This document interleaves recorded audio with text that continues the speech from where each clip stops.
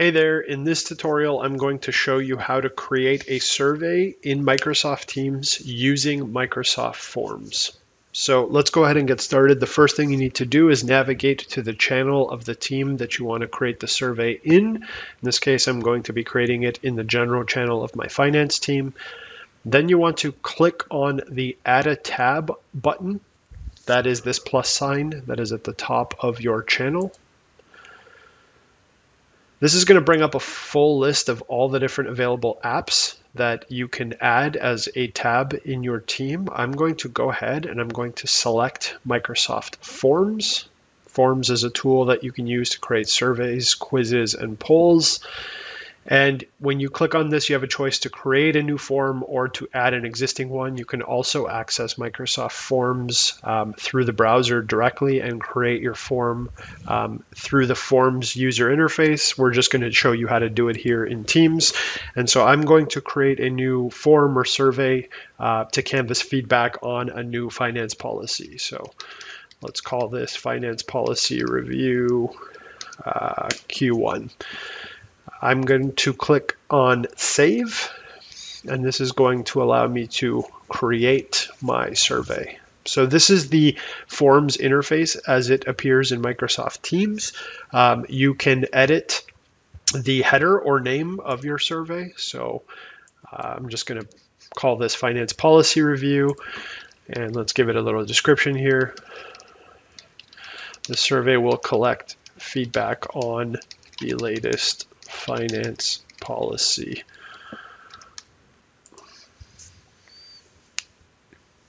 All right, so now we're going to go ahead and we're going to add our questions into this survey. And so what you want to do is you want to click on the Add New button.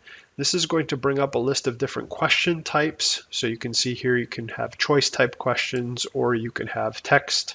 I'm just going to delete this and click Add New, ratings, date, time questions. And if you click on the little drop down arrow, then you can access additional question types such as ranking, net promoter score, or even sections. Okay, so we're going to add a choice type question.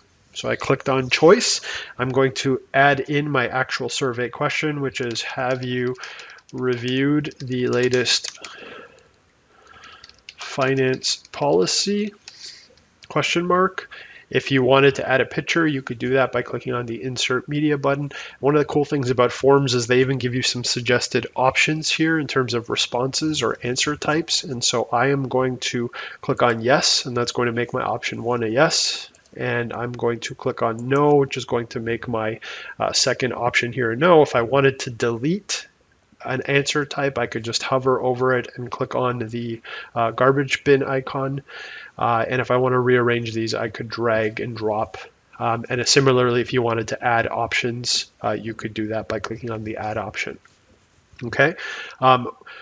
If you wanted to allow respondents to have multiple answers, you could just toggle the multiple answers on. And if you want to make this required, you can check required as well. Okay, so I'm going to just leave this as the first question and click off of it. And you can see here, have you reviewed the latest finance policy, yes or no? I'm now going to add in a second question by clicking on Add New. And this time I'm going to again have a choice type question. And I am going to use one of their suggested questions as a template. So I'm going to select overall, how satisfied were you with the event? And I'm going to click Add Selected. And I'm okay with the scale, but I'm going to change the question to make it a little more specific to my survey. So I'm going to say overall, how satisfied are you with the new finance policy? And I'm going to leave the scale as is, and I'm going to come down and make this required. Okay, so I've got two questions. Have you reviewed the latest finance policy? And overall, how satisfied are you with the new finance policy? Now, you also have the option of adding in branching. So that essentially branching allows you to incorporate logic into your survey. So to demonstrate this, I'm going to click into my first question here. And to add in branching, what you want to do is you want to click on the More Settings for this question button here. And you want to come down to Add Branching. And essentially what this does is it allows you to add some branching to each of the different responses. So if yes is selected, then go to this question, and if no, then you go to the next question. So to actually add in your logic, I'm going to select go to number 2. So the logic is if you have reviewed the latest finance policy, if you've said yes, then you're going to be asked how satisfied you were with it. And if you select no, then go to the end of the form. Okay.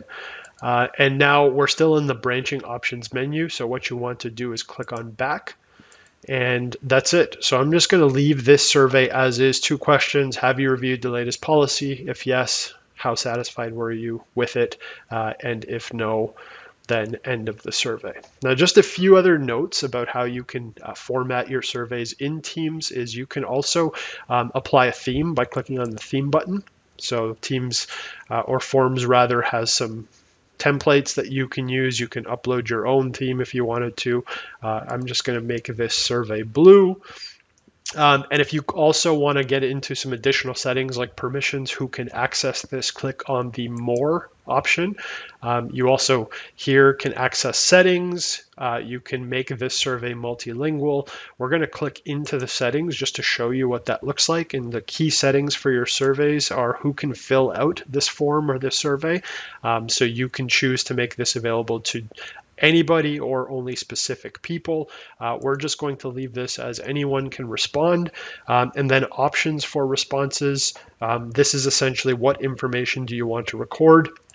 And so, we want to accept responses, and also maybe you want to put in a start and end date so you can only respond to this survey between these date and times. Okay. You can also display a customized thank you message and send email receipts to your participants if you wanted to. Okay, so what we're going to do now is we're just going to go ahead and we're going to preview this by clicking on the preview button. And so this is to give you an idea of what the survey is going to look like when users access it. And the cool thing here is that you can actually toggle between computer and mobile. We're just going to fill this out in computer. And so let's go ahead and let's fill this out. So have you reviewed the latest finance policy? I'm going to say yes. You can see here that it dynamically showed me the second question, and then I'm going to submit my response here.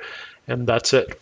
Okay, now we'll go back to our main tab here, and you can see in the responses tab that there is a new response received, and this is pretty cool. Again, Forms will just show you a nice little dashboard with the responses to the questions that you've included. So this is a handy tool to use inside of Microsoft Teams for the purposes of creating surveys, collecting feedback, information from your various team members.